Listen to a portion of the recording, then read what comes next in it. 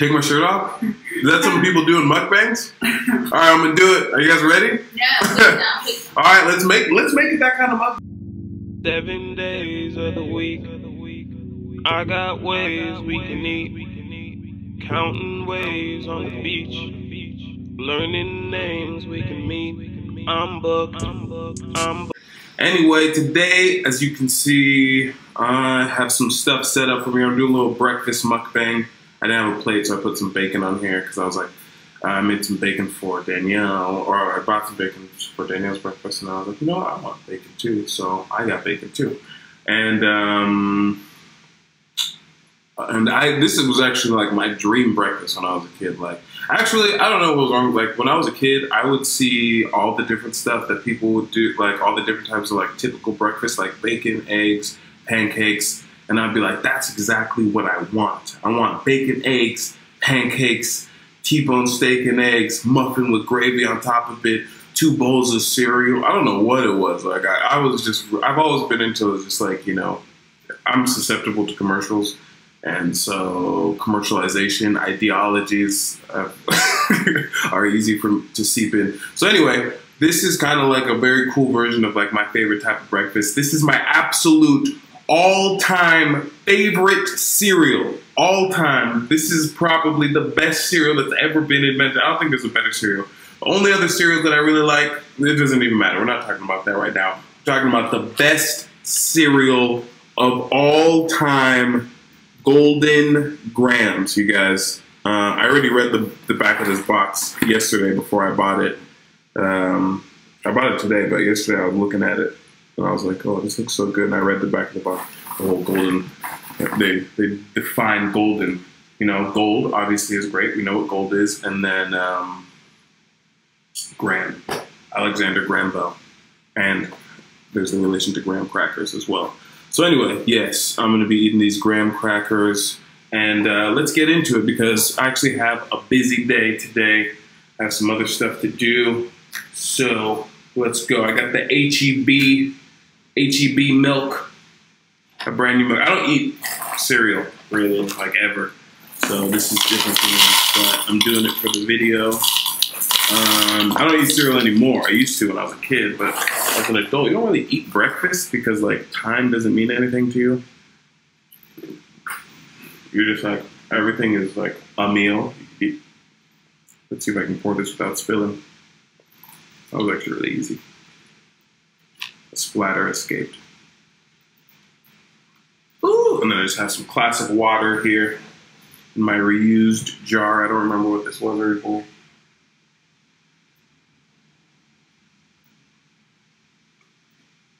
Woo! Okay. Start off with some hydration. So, let me pray. Thank you, Heavenly Father, for this food. Thank you, Lord God, for this morning. Thank you for your blessings. Thank you for everything you do for us. Thank you for what I'm doing right now and for everybody watching. I pray that you bless this food, help it to nourish my body, help us to provide for those who do not have, Lord God, and bless the source from which this came. Thank you, Lord God, for your goodness. Again, in Jesus' name we pray, amen. Amen. Let's do it.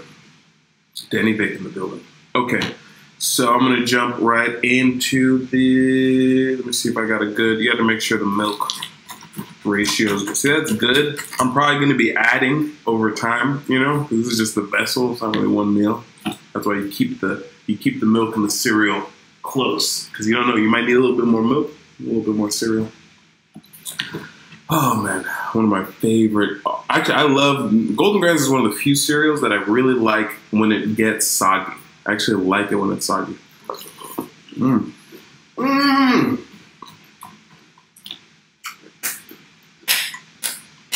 This is the best. This is the best breakfast cereal of all time.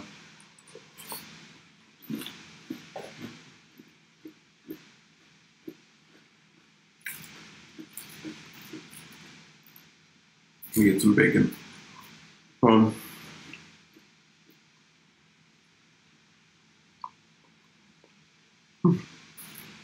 Life is sweet. Life is good.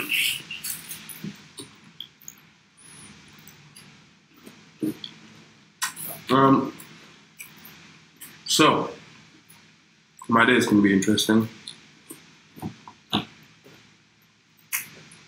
I'm gonna make some music with some friends. Where? At Bobalicious.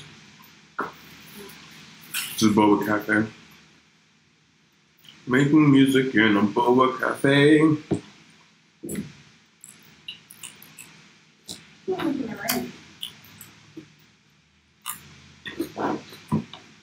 There's definitely going to be a video of that I'm going to put out. What's up?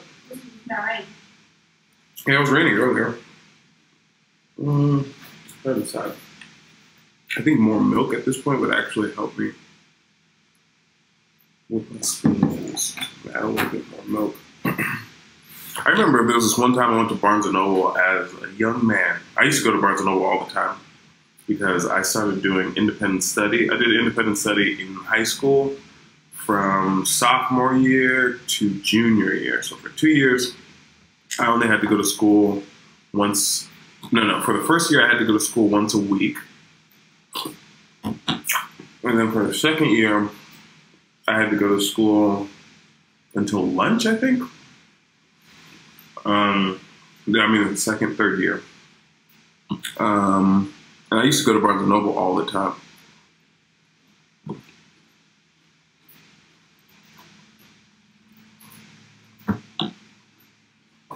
There's really nothing better than reading to me.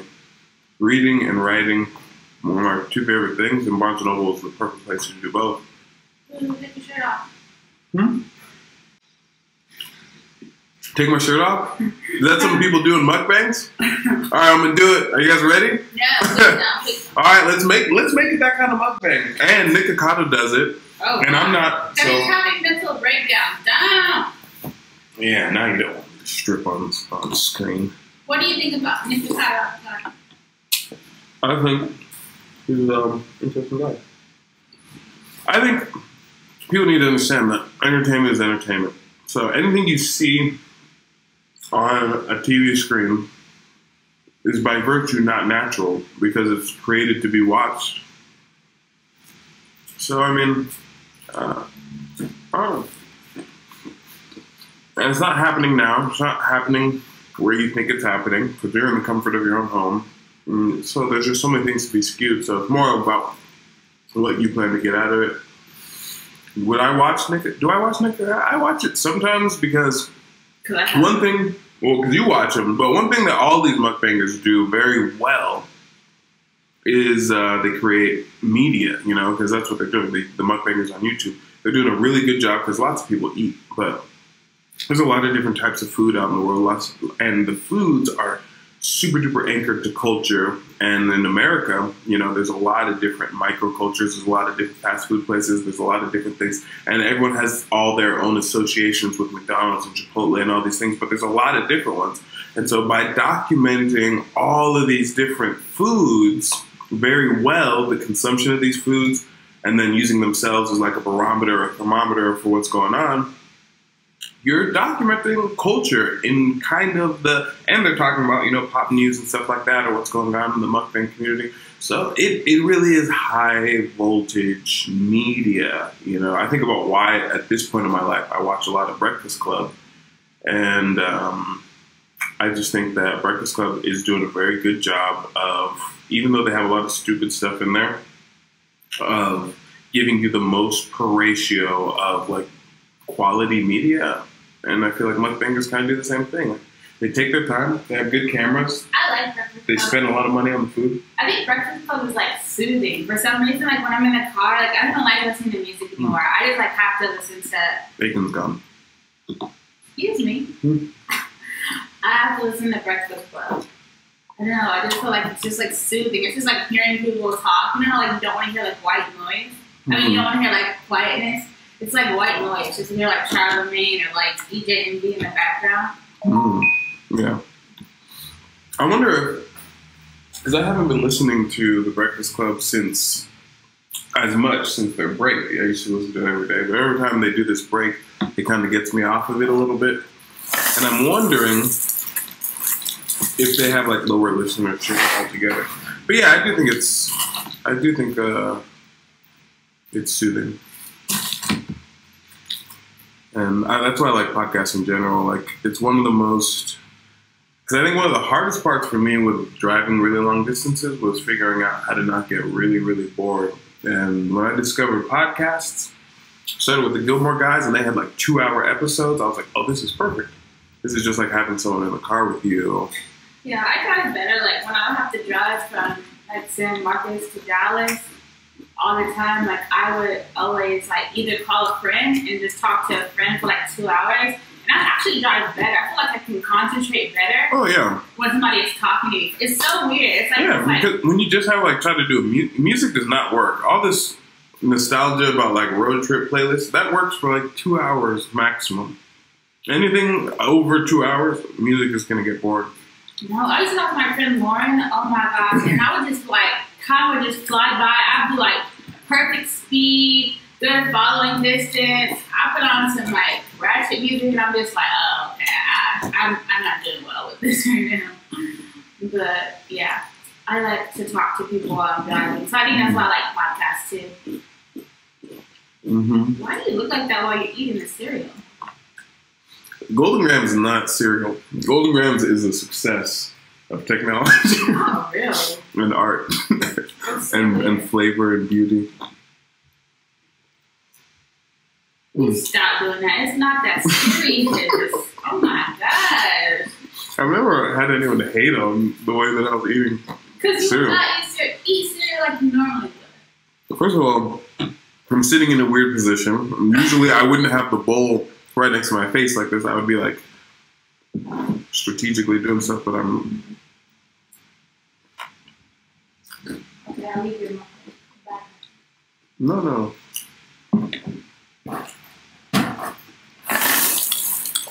Okay, I'm kind of full. I overdid it, guys. That is enough. I'm sure I passed the daily recommended amounts already. Thumbs down.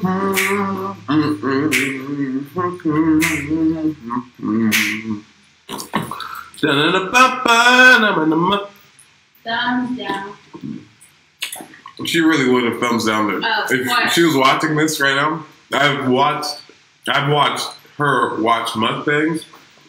It's pretty funny, guys. It's pretty funny. She's pretty aggressive. She actually gets paid as a curator of the mukbang community. She's like, oh, no, you failed today.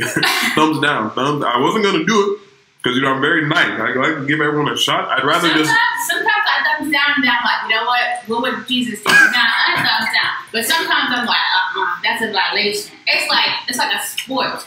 Watching mukbangs can be like a sport. I'm like, okay, I let a little tap here, a little tap there. No, that was a foul. I got thumbs down you. You would have got thumbs down for the singing, for the eye closing, for the dancing. You're too early in your mukbang career to be doing that. Yeah, that's why I'm not really good at like doing a lot of like stuff, like genre stuff, because I'm like aggressively rebellious. But I like to dip and dabble, just so I have practical insights. You know what I mean? So, full. But I'm gonna finish it. What you guys believed in me. And this is the Golden Graham Bowl of Cereal Challenge. No, it's not. Yeah, eat 3 times a day serving of Golden Grahams. That's the challenge, you guys. Eat. Hold on, let me see. 1 cup is the daily serving size of this, and then 1 cup, okay? I had roughly 1 cup. 15 cups. 6, oh, you're right, 3 times. So eat 3 times the daily serving. So 3 cups of Golden Grams, 3 cups of milk, and then tag me in it. Your favorite cereal. Guess what's gonna happen? This is the childhood bowl of cereal challenge. Get the large size box, even though you're not gonna put a dent into it. Eat 3 cups cereal, 3 cup milk. Your favorite cereal. Tag me in it at Kenya HQ. And then it's gonna turn to at cereal challenge. Which kid gets a whooping challenge? Which kid gets grounded eating all their sister or brother's cereal challenge? Parents used to hate that. I never really ate cereal, but my brother did. And like, my mom would get aggressively mad when he would go and eat like 3 bowls of cereal and she'd just buy it because she's just like, she buy the huge boxes too. And he'll just sit there and eat like 3 bowls and she's like, that's not what it's for. Like, you can't make this like into a buffet of cereal.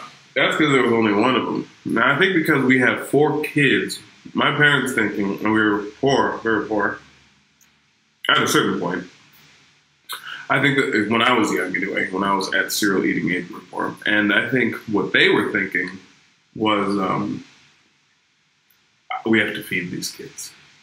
And whatever we can get them to eat. Because I really think about the stuff that they let me eat, other than like Nigerian food, which was actually very good quality and healthy. But the American stuff that they would let me eat, they would kind of let me eat like really certain kinds of really cheap stuff, like those dollar dinners. And with cereal, they would very rarely buy this kind of stuff. When they figured out that we would eat a lot of it, it was those big bags of the generic brands. Yeah. But I would smirk Dirk. What the heck is that? Murk Dirk. Ah. Dragon Ball Z was coming up, I'd be like, all right. Grab the bowl. Okay. Yes. Good. Good milk. All right, good. Hook it up. Oh, look, got my cup. Oh, there's no more Tampico. Anyway, it's good. You must not have any drink friends. Water anyway. I didn't have that many friends. I really didn't. I mean, I had a lot of friends at school, but like as far as like at home or on the weekends and stuff like that, not really. I did have friends who lived around me. I don't know where they were. I didn't do a lot of Saturday mornings. Was not even when I had friends. I remember my mom told me this one story, and she was like, "You had this friend come over once, and I was like ready for him to leave, so I just like stopped hanging out with him." Because I really valued my whole life. I valued my private time. Like Saturday morning was a very good time to be alone. Like I didn't want my siblings around. It would upset me. Actually, I didn't like when people were around. Because they're gonna mess something up. Either they're gonna want to change the channel or they're gonna try to do something to me. I just didn't want anyone around.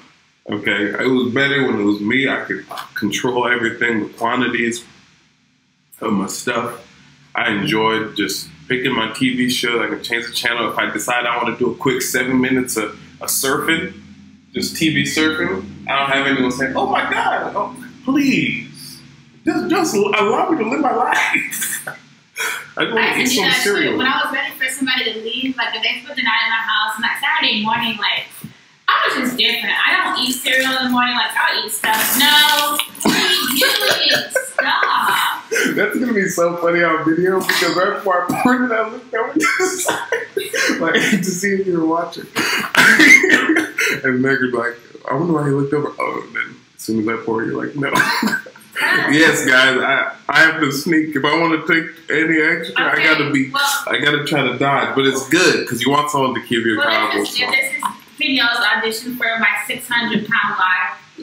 He's taking James' position. Oh, R.I.P. James. That's not funny. Did James really die? Because I saw him on YouTube. Shut up. I think you really knew the person. Anyways. What can I do? I used to like eat weird stuff in the morning. Like if my mom made like gumbo or like fajitas the night before, I would eat it for breakfast. I would never eat cereal. I used to not like eggs or nothing like that. So like I wake up and eat like regular ass food, right? And then my friends would be like, "Hey, where's the cereal? Are you gonna have French toast with your pancakes?" I was like, "When's your mom coming?" Like, get out of here, man. I'm eating gumbo from the night before. I'm eating jambalaya. I'm eating some string beans and rice and gravy. Like, I used to eat, like, very, like, practically. Mm-hmm. I'm eating dinner for breakfast. I never liked breakfast. I don't even like cereal to today. Yeah. Like, those cookies I bought last night, they were the mini Chips Ahoy. You know how many I ate of them? 1. I ate like 3, and they're like the size of like a penny. You have to drink it. If you can't drink the milk, I mean, the cereal's trash. Yeah, and then afterwards, you just check your insulin.